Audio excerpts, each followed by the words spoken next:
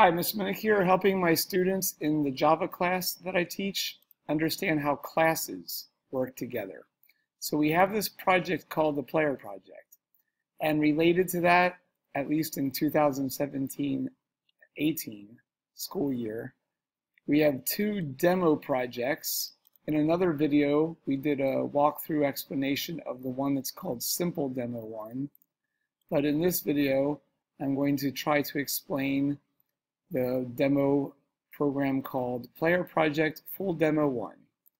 Currently, it's hosted at GitHub. Here it is, at least as of now, and it's got a bunch of classes that work together. So here are those classes in the IDE JGrasp that I'm currently using. And you see the classes right here. It all kicks off from the client class called Player Demo. And here is the main method. And as we step through this, we'll see that I declare and instantiate a world object. We can go look at the world class to see what a world object is. Pretty much simply put, it's one instance variable that is an array list of players.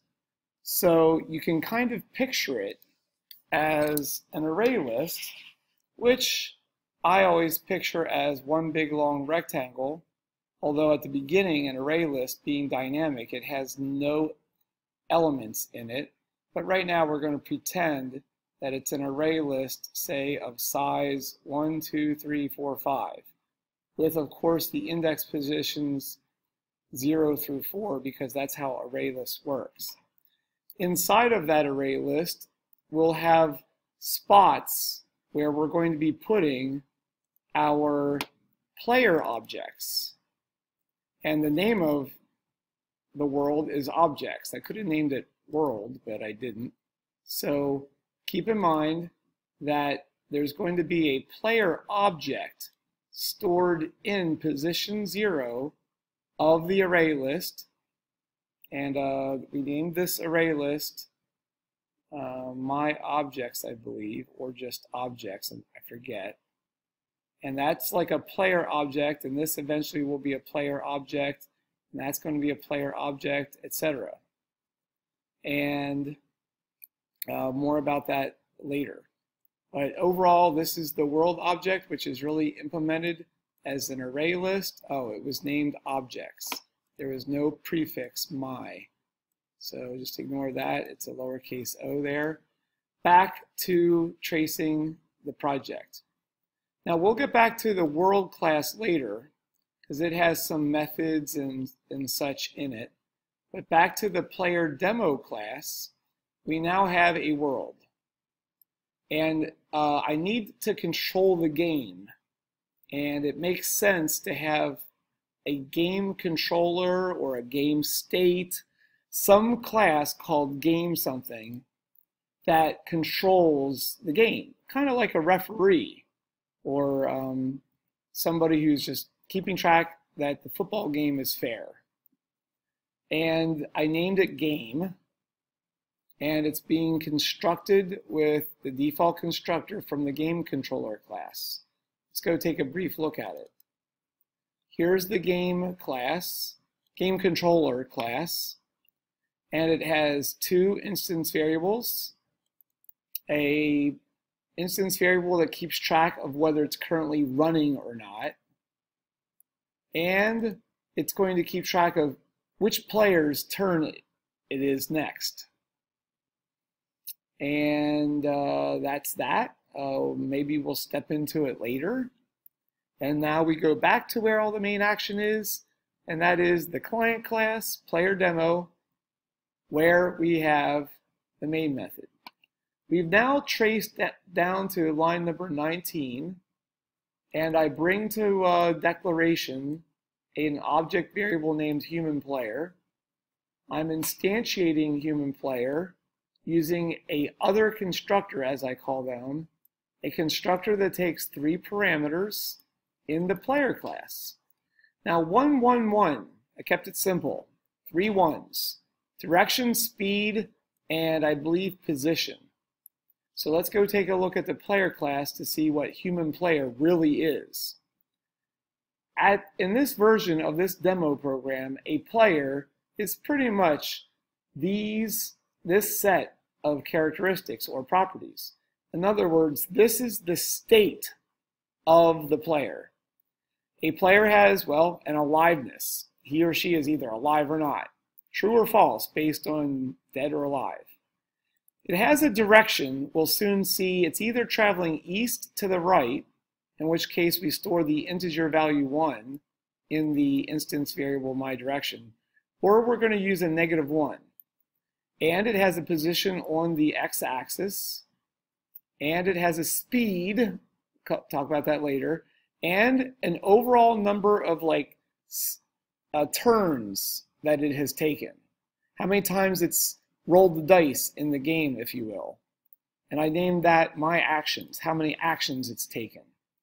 And it also keeps track of, well, like a car has a mileage, an odometer that keeps track of the total mileage that the car has driven. Well, a player object has a my steps instance variable that keeps track of how many steps, how many movements it's made on the x-axis that I guess you can think of as the world. And it also has an internal ID number that's unique and that is not shared with any other player object. And that is its ID, kind of like Americans have social security numbers. Now, interestingly, we're studying now things in this class that are kind of complicated. We have a static instance variable. That's not actually an instance variable because it's called static. It's sometimes called a class variable. By putting the keyword static there, this tally number is shared by all player objects. So this is going to be used to make sure that all players that I instantiate have unique ID numbers. And there are no conflicts, like 2 people with the same ID number would be bad, like 2 living people with the same social security number. It would mess up things, at least in the government. Okay, also in this player class, we have 2 constants. Again, they're static, and in this case, their final means they can't be changed. For good style, I use all uppercase letters and underscores. And I'm going to say that a player can only, in its lifetime, take a maximum number of 100 steps. So as soon as it travels to the right, to the left on the X number line, if it gets to 101, it's dead. My alive will change to false. That's the way this game works, and I'm the developer of this game, so I get to make the rules. It's like my own personal Minecraft. Okay, max actions. I set that at 30. That's how many actions in a lifetime, how many dice rolls, how many turns the player can take in the game. So a little bit different from the max steps, but all player objects, even if they have, no matter who puts them in the game, they have to live by these biological rules of, well, unfortunately, death. They die after 100 steps or 30 actions, whichever comes first. Okay, the rest of this class is a bunch of constructors and modifiers and accessors and what I call interesting methods. Maybe we'll step into this later. Maybe you'll do that on your own free time and play around with it and upgrade it. Back to player demo. After declaring and instantiating a player object, well, the player object must be placed in the world. In other words, I have to put the player in position 0 of my array list named objects, which is really the world. If you have a player out here and you haven't placed it into the world, is it in the game? No, it's not really in the game. It's not in the world. And that needs to be done next. So this interesting method, which is found in the world class, because we have world.placePlayer. It's not game.placePlayer, it's world.placePlayer. And it sends a parameter, computer player. Oh, I'm skipping down too far. We're right here right now. So human player, who has a direction of 1, a speed of 1, and an initial position of 1, that human player, I'm calling it, gets placed into the world. Real quickly, in the world class, let's scroll down to that interesting method. And the placePlayer method, somewhere in this, oh, I went to the wrong class. No, I'm in the right place. I need to find it here.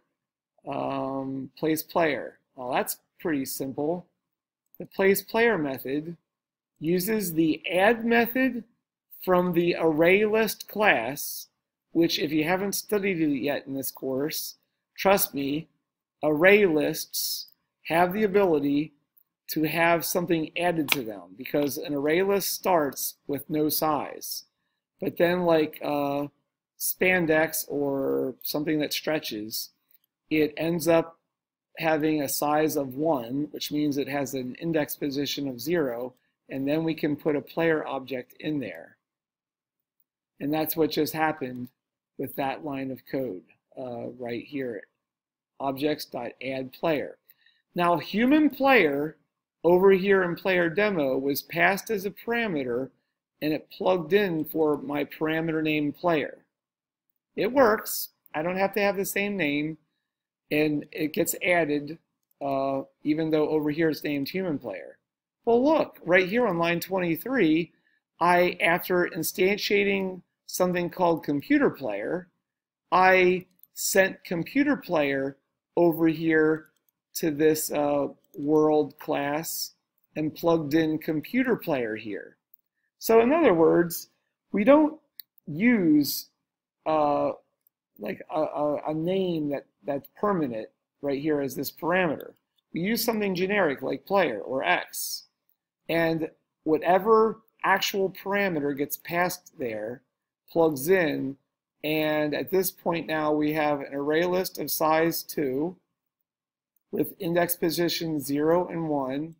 And the human player is here, H, and the computer player is here. These don't really exist yet. And now we go back and we trace the rest of my client class. Oh, note that the computer faces to the west with a direction of -1. Okay, next we are displaying the world. And the display method in the world class uses something called an array of strings, not an array list, but an array.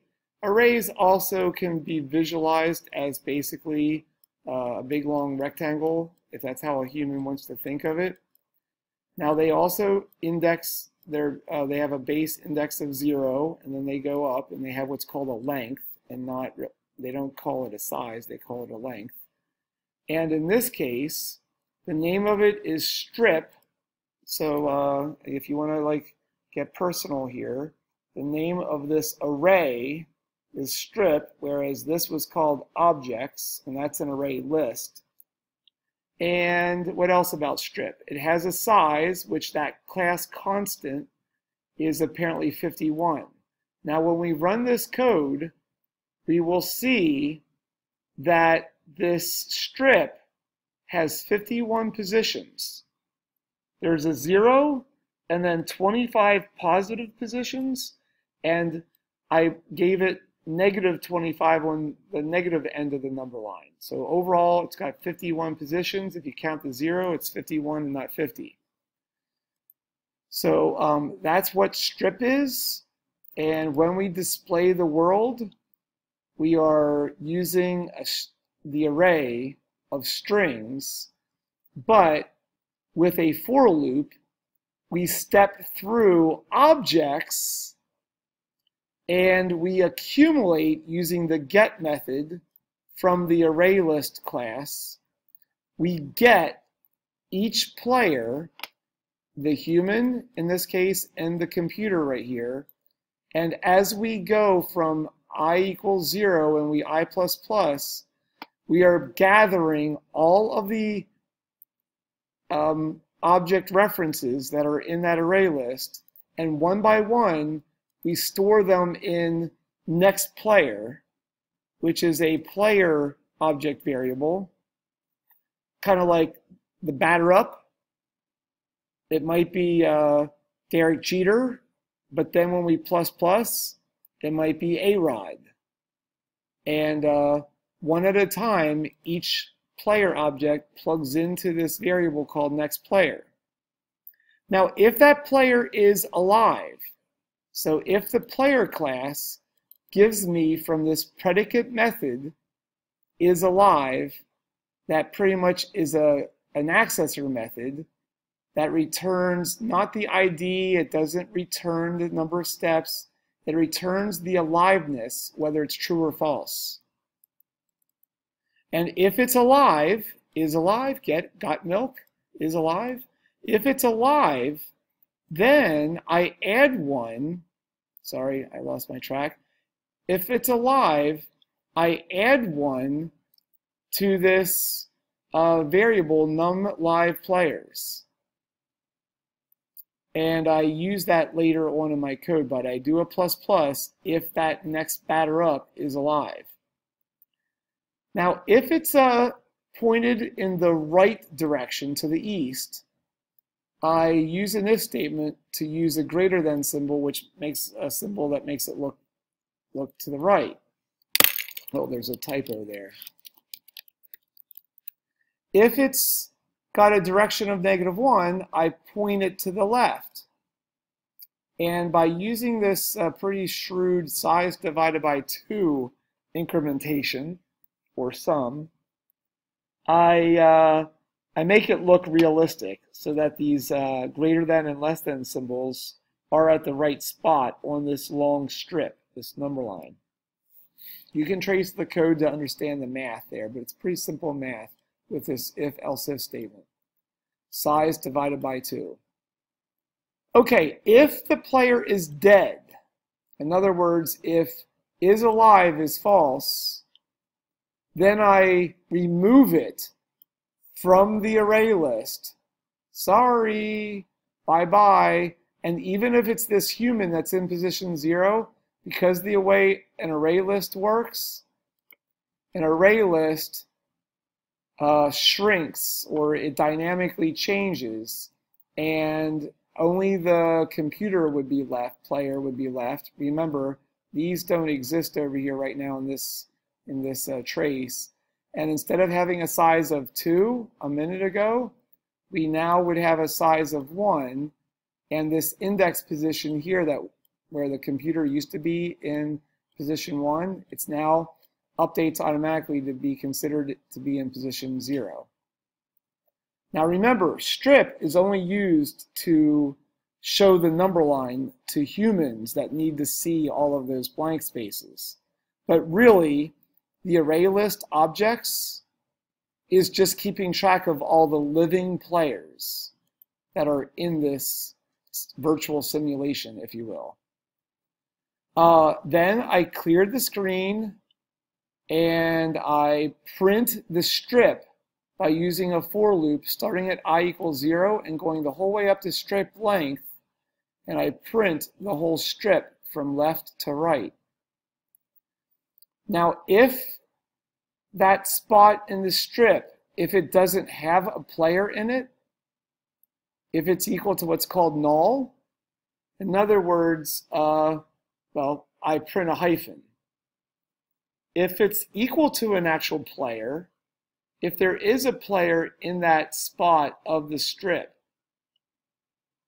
if next player is something that has a beating heart, I then plug in, you'll see either, where am I? If in the strip it's not equal to null, then I print whatever it is. And really it's a bunch of symbols. And I'm getting away with the null there, which I'm not sure if that's good style. Yeah, because strings are really references. So if it's the string that's a hyphen, it has a Unicode value that I could like do a lookup of versus a less than or a greater than symbol. But if it's nothingness, then I print the arrow. Well, anyway, this works even if it isn't good. I'll have to take a look at this later. But it's working. And just for like beauty, just to make it look nice, I put these vertical pipes at the front and the back of the number line to show where the end of the world is in each direction. And you know that a \n produces a new line so that this looks as good as an RPG console output can possibly look. Okay, so we're now back to the player demo. We just did a display of the world. Right here, world display. I now, with the help of Scanner, I allow somebody to type a command in to the console window, such as move. When they hit the enter key, right here, actually, I'm jumping ahead. I just declare the scanner object there. It's only when we go through this while loop that eventually I get the next line of input. So I went ahead a little too far there in my runtime. But in this main loop that you see that is the basis of the game, if you want to call it a game, when this loop iterates and goes around, I call up the next batter, I temporarily set that player equal to null, and if it's player one's turn, then I store human player there, and I allow the human to type something in, such as the move command that you saw me a second ago type in. And when I hit the enter key on move, next line, if the word move was found anywhere in my set of inputted letters, by using the find keyword method in the parser class, which we studied something like this earlier in the school year. Here's a parser class that I'm borrowing a little bit from College Board and their Magpie lab. In this parser class, we have a static method. So you call the static method by typing the name of the class and then dot find keyword.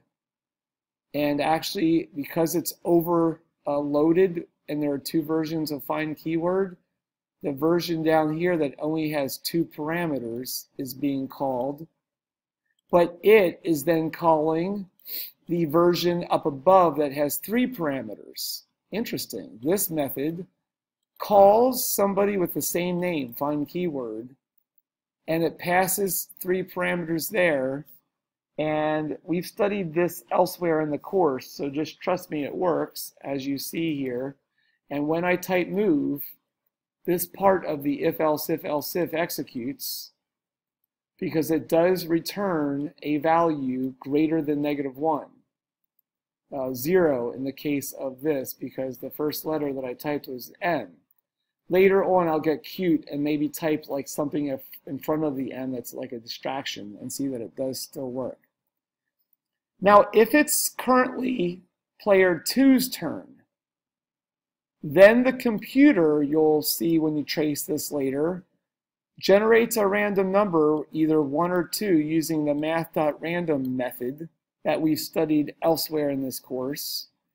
And, oh, this was just me doing a diagnosis of something that I thought was an error, so bye-bye. If the random number is a 1, we tell the computer player that he has to turn. If it's a 2, get it? If it's a 2, we do a move. Now you can change the dice rolling, the random number mechanism here, and make the computer do different things and different probabilities. But basically this is pretty boring. The computer either turns or moves, and that's that. Then we display the world again, and I toggle which player's turn it is so that the next time around the top of this loop, the other player gets to take a move. And there is a toggle player turn method in the game controller class that pretty simply, if it's player 1's turn, we set it to 2. If else, we set it to 1. Now, if you had 6 players, I bet you would be able to figure out how to toggle and do a plus or something and make sure that every player gets a fair turn to do an action, whether it's a move. Later, you can add like a shoot method or a make a peace treaty method. You can do whatever you want in this player class in this overall project, but that's just a quick look at the game controller class, where it has a method that toggles the player's turn. It would not make sense to put that method in one of the other classes, most likely.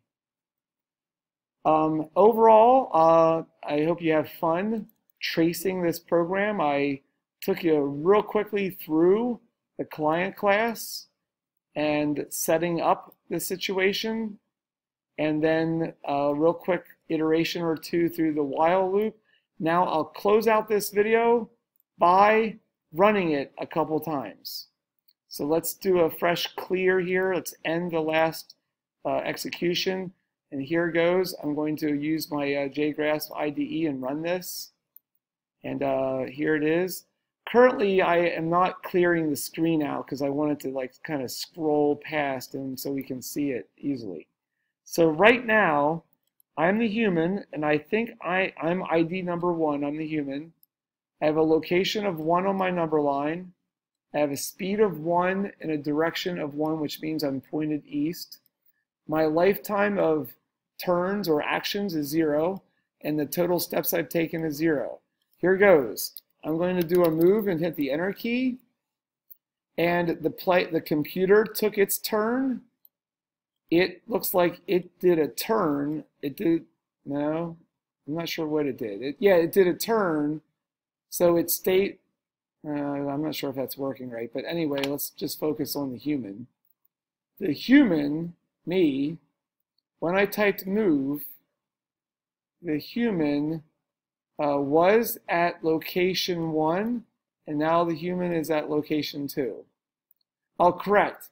The computer player did have a location of 0, but no, I'm sorry, it did have a, we'll worry about the computer later. I'm looking at the wrong numbers here. Yeah, the computer was at 0 and now it's at -1. And like I said, the human was at location of 2. Okay, I'll look into it later. This time I'm going to do a turn. Now I'm just going to do moves until I go off the number line. So there's another move, there's another move, and one more move just for fun. And let's see where I am now according to the status. As the human, I've had 4 actions, and I took 4 steps, moving a speed of 1 each time. My location is currently 5. Notice that I used to be way over here, a little bit further to the left, and now I'm way over here to the right. And it does not make sense to me that the computer only had 2 actions. Something might not be working with the random number generator. You can trace that later. Maybe I'll fix it, maybe I won't. And it's working pretty well. I'm going to do a move this time, but throw in like, hey there, and then type the command move. Oh, it still does a move because the move was found as a command because of my parser class.